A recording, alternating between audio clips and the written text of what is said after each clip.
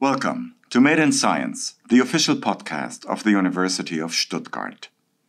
Today we are meeting Professor Katharina Hölzle, who has been head of the Institute of Human Factors and Technology Management at the University of Stuttgart and the Fraunhofer Institute for Industrial Engineering, IAO, since April 2022. Her research includes disruptive technologies and innovation, digital transformation of the organization, human factors, and entrepreneurship. Professor Hölzle holds her diploma degree in industrial engineering from the Karlsruhe Institute of Technology in 1998 and her Master of Business Administration from the University of Georgia at Athens in 1997. She earned her PhD in 2008 at the Technical University Berlin, where she also habilitated in 2011 in the area of management. Thank you for being here. Thank you so much for having me. At the University of Stuttgart, your focus is on the topic of working environments of the future, especially in the context of product development. For this, a new lab on hybrid working and product development is going to be set up at the Institute of Human Factors and Technology Management. May I ask what this lab will look like? Yes, of course. So we have already been building and working in a so-called future work lab. That builds on our research and also the projects we are having with the companies, how the future of the production floor will look like. So in this big hall, we have robots, but we also have working stations where you're helped by virtual reality glasses and so on. And what we're now doing is we're actually building up on these experiences and extending the work environment through extended reality technologies, so-called XR technologies. And this is what we still call it the metaverse, although we're not really happy with with that name. I mean, we're building on Neil Stephenson here, not on Mark Zuckerberg. But what we're trying to, or what we want to research is how will we work in the future in the context of engineering, in product development, but also on the production floor, if we are using virtual realities and virtual technologies, but also still work together in a physical setting. So this is what we mean by hybrid environments. And for us, the metaverse is a hybrid environment. And for this, you will also need very interdisciplinary approach, from my understanding. Various disciplines will be involved and presented in that particular lab. Yes, that is true. And this is what we have been doing also over the last years. So we strongly rely, obviously, on engineering. So we have mechanical engineers and electrical engineers, but we also have computer scientists involved. Actually, this field has been growing using digital technologies, but now also artificial intelligence. We have neuroscientists because it also has a lot to do with our mind and brain. And then obviously we have social sciences and humanities involved. One focus will also be on people and their role in product development. I'm really curious to find out how do you define, how do you see, in which dimension you understand the role of people in product development? So the role of people is actually the heart and soul of our research, because without a human, it's hard to imagine how creativity and inspiration and new things actually develop. Although we are currently seeing that this belief that the human is at the core of creativity and creating something new is actually shattered, because the artificial intelligence somehow creates new things where we have believed in the past that this is something very deeply rooted in the human. So the human for us is still the focal point, and it's the center of gravity, if you want, for creating new things, for working together interdisciplinary, as you just pointed out, and also with respect to making sense out of technologies. But as you and as our listeners might imagine, this role and this focal point has experienced quite some changes over the last month by the upcoming of ChatGPT, by the upcoming of the extended reality technology. So I think understanding the role of the human is more important than ever. And that role is shifting. It is not phasing out, I guess. Well, hopefully not. I mean, that I guess is the hope of all of us. And we do know the scientists and researchers claiming singularity and the advent of a true artificial intelligence. But as far as I'm concerned, I still believe that our future will be human-driven, hopefully, at least to some parts. That should be very good news for the bachelor students, the master students, and everybody on the executive level, both at national and international universities, whom you also teach. Right. And you teach technology, innovation management, entrepreneurship, human factors. To these various groups. I wonder, how do these groups actually take up the suggestions that you teach, the scenarios that you develop? Are they all reacting in the same fashion, given their various backgrounds?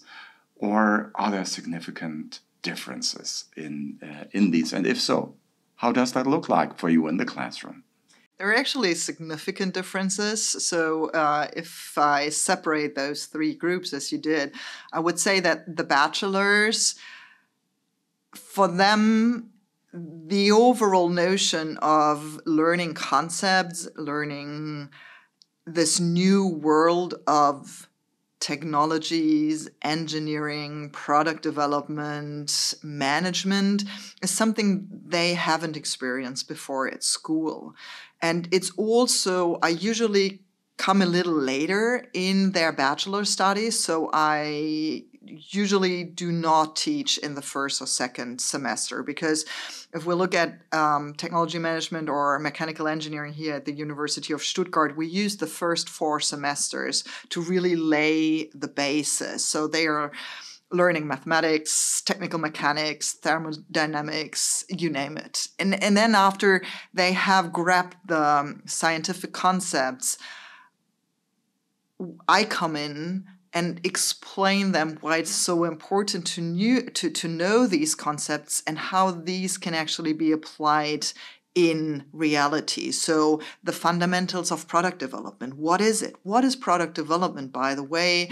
How has it changed over the years? So I'm trying to bring the real life applications to them. And I see how they struggle, because they are not familiar with the surroundings of companies, for example, or research institutions that actually develop products and materials and services. So for them, it's a whole new world. And it's also a shift in learning the fundamentals of mechanics or mathematics to product development, for example, or human factors.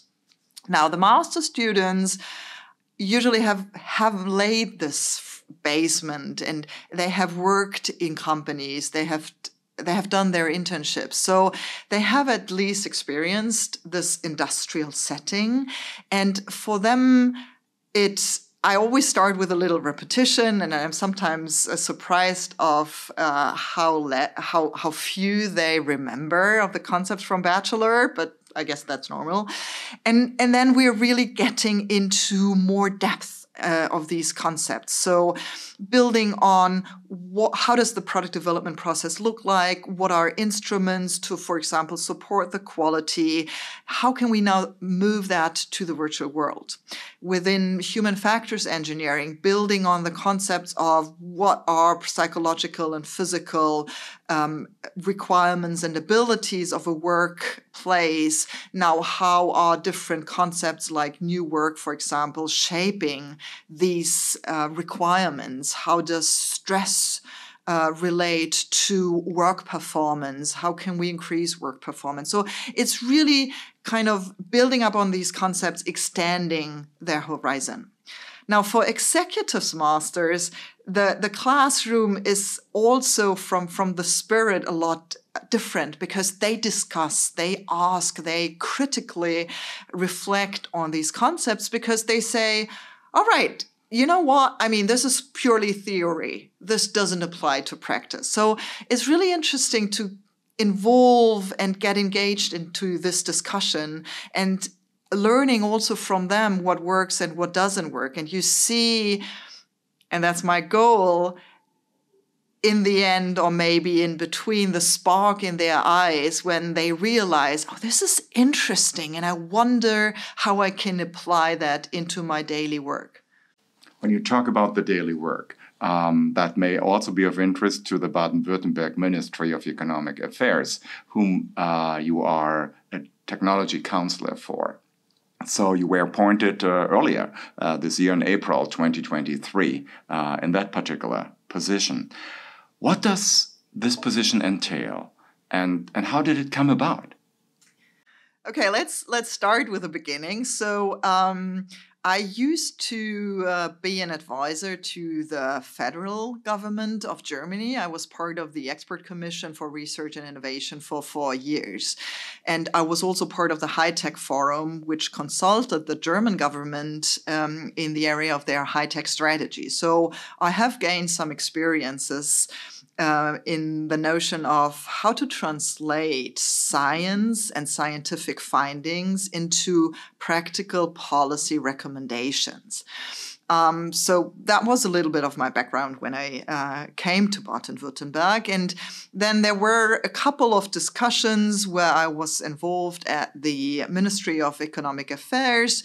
And at some point of time, the minister invited me to have lunch with her, and we had a very lively discussion around different topics. And couple of weeks later, she called me and she offered me the job as technology advisor or counselor. So being an informal advisor to the ministry. And if a minister calls you and asks you to become that, you don't decline. You are flattered. And that, I remember at that point in time, I was a little overwhelmed, because I thought, well, it's just, it's less than a year that I'm here in those two new positions. And But yes, obviously, I felt the call of duty, I would say, and I mean it by saying that. So I think that we as researchers, as professor, we have that duty to translate our research, our knowledge into the broader world, to society, and to policy. So, second part of your question, what does it entail? It is translating latest findings of our research, but obviously, we started with the virtual engineering and so on. That is a little bit of interest to the ministry, but obviously there are a lot more things. So right now I'm drafting the innovation strategy for the state of Baden-Württemberg. And what I'm trying to do there is I develop scenarios where the economy could be in 10 years from now. So will we be deindustrialized? Will we be a pure service-oriented economy? Will we be still an industrial powerhouse, but probably a lot more in the hybrid space, relating back to the metaverse? Or will we be an economy that is purely focusing on, for example, medical applications in combination with artificial intelligence and quantum computing? So a scenario based approach to an innovation strategy, making recommendations of which technology fields to focus on, how to build innovation ecosystems, how to extend current innovation ecosystems. So that is a focus of my work right now. And then obviously you have several other obligations like flying to Canada with a minister and making connections with universities and companies over there.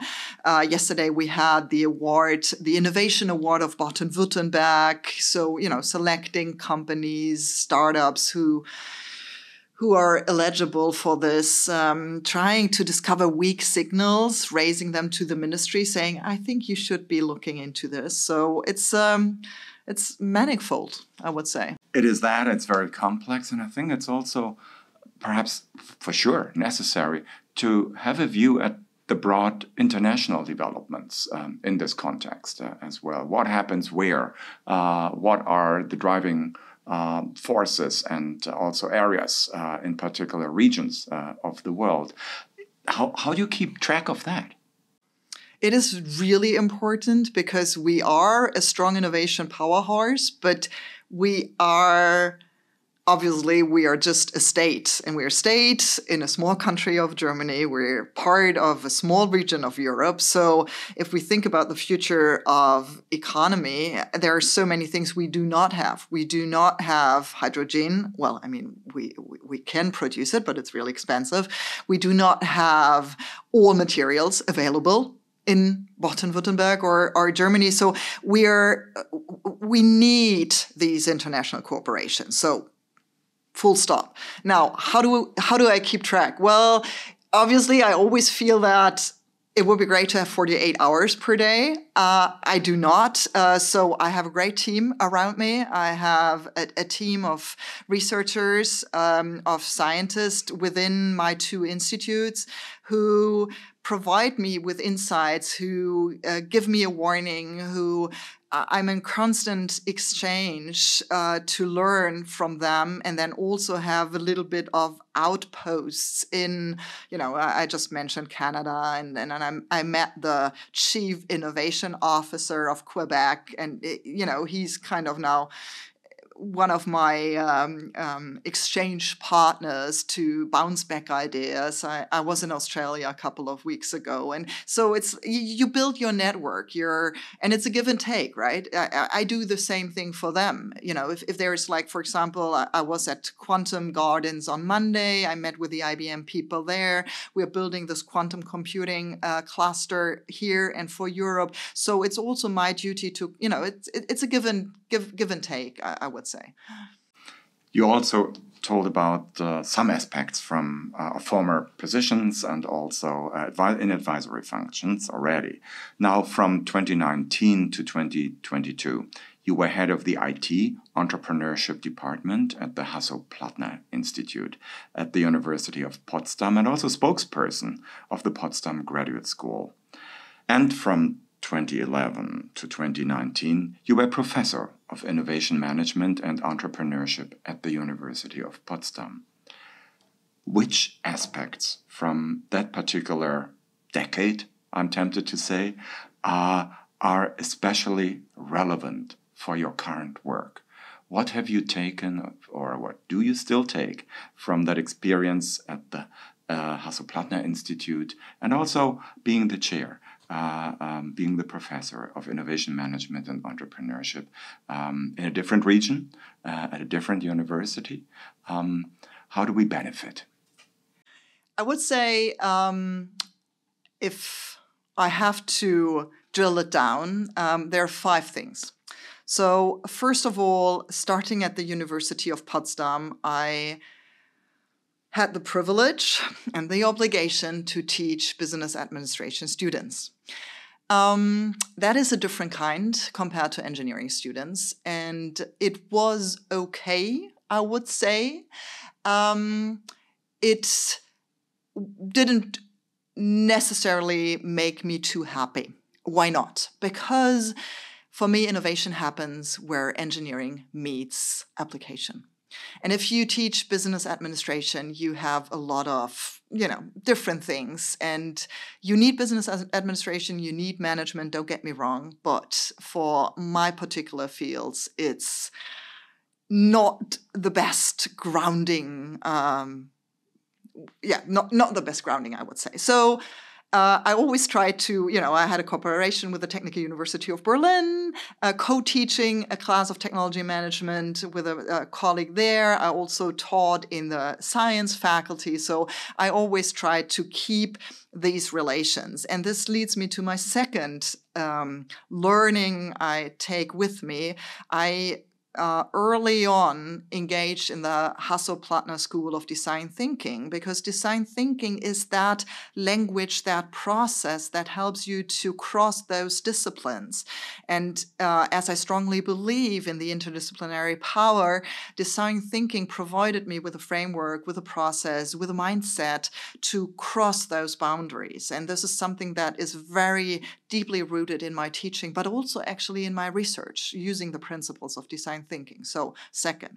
Now third, becoming a professor of innovation management and entrepreneurship at the University of Potsdam, entrepreneurship was completely new to me. I had no experiences in entrepreneurship before. So I discovered a new field for me. I built up the Potsdam Entrepreneurship Experience Lab. So really trying to get the entrepreneurship mindset in all disciplines, all faculties of the University of Potsdam. So I'm taking a strong root from what is entrepreneurship? Why is it so important? How can we foster entrepreneurial spirit and entrepreneurial mindset? And for me, this is not only funding your own company or your own business. It's a lot more. Entrepreneurial mindset for me is looking across, seeing opportunities, recognizing problems, and finding solutions. So third part.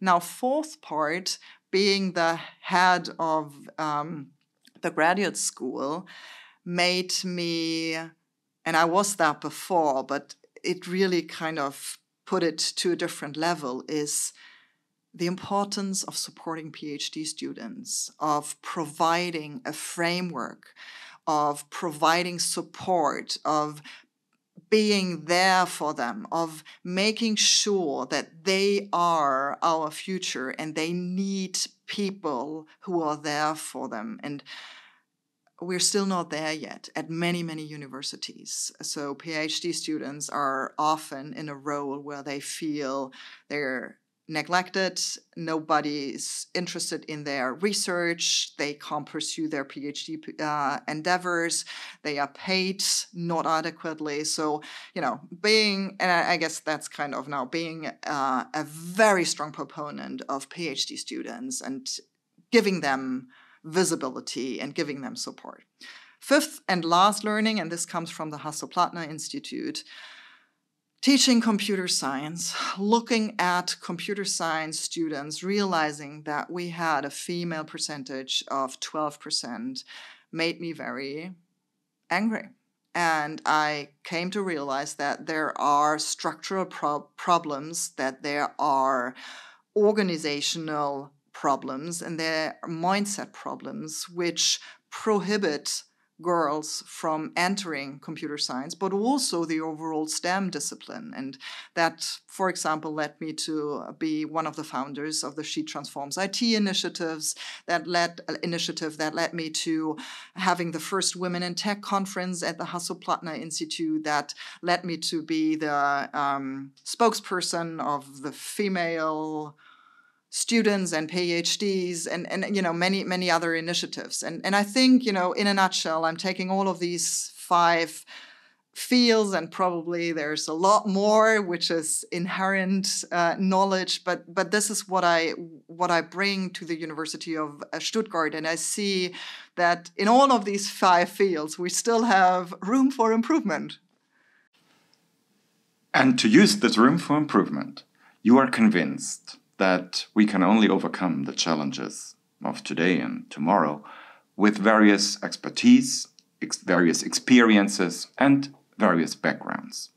This requires, as you say, a common language, also interdisciplinarity, and heterogeneous teams and organizations willing to take risks and move forward courageously. Now, let me ask you, what was the biggest, let's say professional, risk that you have taken in your life so far? That is a good question. So, taking a risk. I would answer twofold. First one was jumping from a full professorship, full tenured, being a public agent at the University of Potsdam to the Hasso-Plattner Institute because I left my public contract. The Hasso-Plattner Institute is a privately owned organization, and I was then just a regular employee there. So, there were many people saying, "Are you completely crazy? You are a full tenured professor and you give it up?" And I say, "Well, yes, this is entrepreneurial, right? This is the entrepreneurial spirit." Now, I have come to realize that that organization, as I said, had many shortcomings. And when the opportunity manifested with the University of Stuttgart, that was another risk because I have 3 children. They are grown up by now. I mean, not completely left the house at that point in time. So all 3 of them were still at home, but being teens. And accepting the position in a faraway country, if you will, if you come from Potsdam, and also moving to an engineering faculty while being an industrial engineer. But, my former professorship, as you correctly pointed out, was innovation management and entrepreneurship. So, it was a new field. It was a completely new surrounding. And also taking over the double head position of University Institute and Fraunhofer Institute, I guess you could say that was a risk. And a second smaller one was moving the whole family to Sydney just for one semester because I had a research sabbatical, and I figured this is a chance, which is a wonderful chance you are given as a professor to be able to take research sabbaticals for a semester. And I decided we will all go. With all the consequences of my husband quitting his job to be able to join us, moving 3 kids at that point in time, 10, 12, and 14, finding, everything just new. And we did that on a very short, actually, period of time. So probably it wasn't too much of a professional risk because I was still in that safe framework. But it was a personal risk, and there were several instances where I felt, am I doing the right thing? Pursuing this very own and personal dream, and taking the whole family. Definitely, we send at this moment our regards to Potsdam and to Sydney.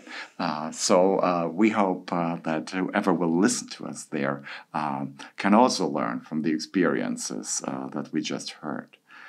We have already said that your research areas are disruptive technologies and innovation, digital transformation of the organization, human factors, and entrepreneurship. In which of these fields or areas do you see the biggest potential for the future, and in which the biggest challenge here in Germany? So the biggest challenge, let me start with that one, because then my hopes also arise from there. So the biggest challenges are that we have lost our entrepreneurial spirit. We have lost our curiosity and our willingness to just do things and be very vocal about it. What I see if I talk to my students, if I talk to the companies, is a lot of fear, is a lot of uncertainty, is a lot of Well, I actually would like nothing to change, and at the same time realizing this is not going to happen. And we have neglected over the last 16 years of providing our society with the tools and instruments and the mindset to conquer these challenges, to be happy about accepting challenges and moving forward. And this is a part of the educational system. This is part of an overall political system of our society. So the challenge is to be a curious scout, explorer of the future, of going over barriers, and we have built many barriers to innovation. We have, and I guess we could talk hours about that, about all the administrative barriers and so on and so on. But having that entrepreneurial mindset and saying, well, this is not a good situation, this is a crisis, but we will jointly, all of us, actually manage and master this challenge. So these are the challenges. And then obviously I could go on, right? It's like we have neglected infrastructure, we have neglected digitalization, we have neglected digital technologies overall, and you name it. But I think it all starts with this mindset. So what makes me optimistic? Now, today was the information day for pupils coming from schools all over the state of Baden-Württemberg. And I would say about 700 students in the lecture hall. And I told them, these are the challenges. And if you study engineering, if you come to the University of Stuttgart, you will find solutions to these challenges. So I am a strong believer in our young generation, but also in our old generation. I think that we have the means to conquer these challenges. I think we can overcome these barriers. There's a lot we need to change. And it's like, and I think actually right now, because we have this multiple crises, right? It's like everything. It's deglobalization. It's the demographic challenge. It's the digitalization challenge. I forgot one D, demographic, deglobalization, digitalization. There's a fourth one. Well, it'll come to me.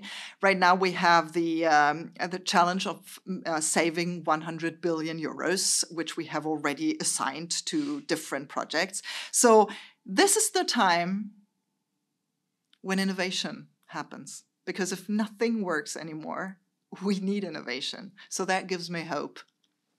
You said you were deputy chair of the Expert Commission for Research and Innovation, advising the German government on research and innovation policy questions. So in a way, you were already part of that process. I'm sure, getting to know you here, that your drive for and call for more courage in innovation and necessity also in innovation was heard, and that you uttered that one. When we look at research and development, let's just take R&D, research and development in Germany. From your perspective, what needs to be changed mostly? Or is this an area that already has very well working inherent processes by definition, so that this goes kind of separately, perhaps?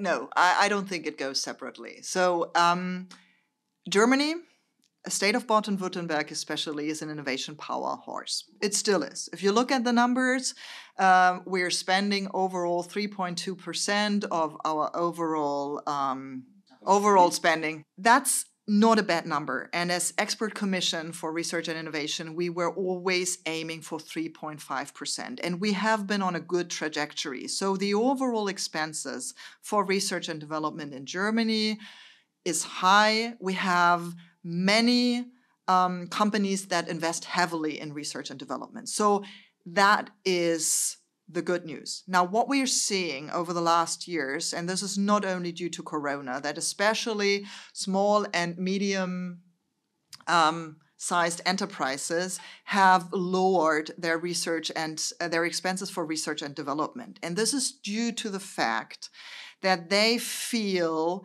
that they don't get enough out of the research and development process. And that is concerning. So the question we need to ask is, why do they believe it? And if you talk to them, they say, it is so bureaucratic. It has so high administrative barriers. So they are just thriving on the current business models. So looking at the total of companies, what we have seen, because business and the economy was thriving, that they neglected the expenses for research and development because, they couldn't sharpen the saw because they were busy cutting trees. So this now has to change, and they have to realize that the future needs R&D investment. Now, this would be a recommendation, it has been a recommendation of the expert commission, is the federal government needs to support spending for R&D. So we need tax cuts, we need tax redemptions for these R&D expenses. There has been some right movements, but it's not enough. So first recommendation. Second recommendation I also mentioned, it's cutting down on administrative barriers. It must be a lot easier to just, have that innovative experiment and just try out artificial intelligence within certain regulations. So calling for experimental sandboxes, just try things out, get rid of bureaucracy. So this is something we also need to focus on. And then third, and that's probably the most important one, we need a better education system. When we look at our schools, that we look at our universities, I mentioned that to these young people today. There were 700 people sitting in a huge lecture hall where you have diagonal tables where there's no room for a laptop or a tablet. There are no power outlets. This is ridiculously, right? We're claiming to be a high-tech country, but the way we are teaching in our schools and our universities, it's the same thing as 30 or 40 years ago. So if my grandmother comes to life and she goes into a classroom, she would say, oh, this is so interesting. I know this. So this needs to change. So it's education, it's bureaucracy and administration, and it's an overall tax system or an overall system where we give power to the companies. And no, I disagree with, for example, my colleague Mariana Mazzucato here. The state is not the best innovator. The state has to provide freedom for innovation. And our researchers, our scientists, our universities, our companies, they will do the innovation. The final part of this very engaging, passionate argumentation and conversation is what we call moment 7.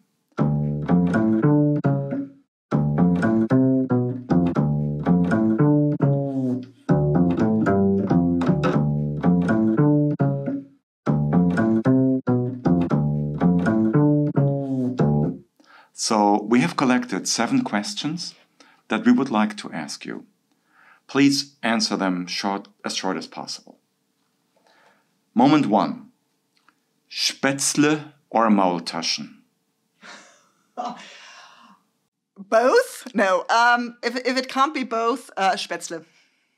Moment 2. One thing that you could change about the world would be? Optimism. Moment 3. Do you have a media recommendation for us? A book, streaming, whatever comes to your mind. Radio program. Can I have more than one or just one? Do I need to drill it down? If you have different ones for different genres, fine. Okay, so I go with Alles gesagt from Zeit, which broadens my horizon. I go with a Handelsblatt disruptive podcast for innovation. And I go with everything Adam Grant is writing on disruption. Moment 4. The best advice that you have ever received was? Do whatever you believe in. Moment 5. Your favorite place on the campus here at the University of Stuttgart is which one? The cafeteria. I love it. Moment 6. Please complete the following sentence. If I could start all over again, I would do the following differently. I would start studying physics or chemistry and then continue with mechanical engineering and obtain a PhD in mechanical engineering.